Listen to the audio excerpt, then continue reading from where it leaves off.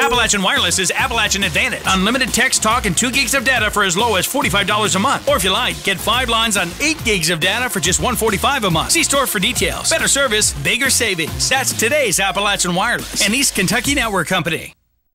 A scary time at Whitesburg's retail center. Police say a man shot at another man during an altercation Monday evening.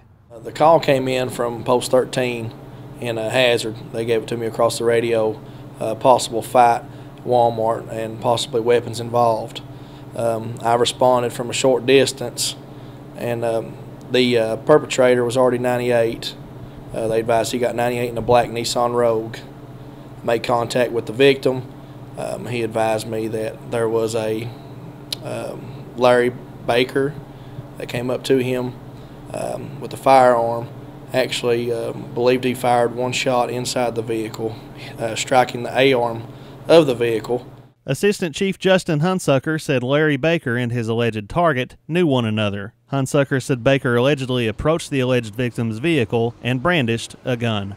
It's too early to tell what the actual motive is. Apparently there was no verbal altercation. The victim was actually just pulled inside his vehicle, and the perpetrator actually walked up, opened the door, and presented the firearm near the victim's head.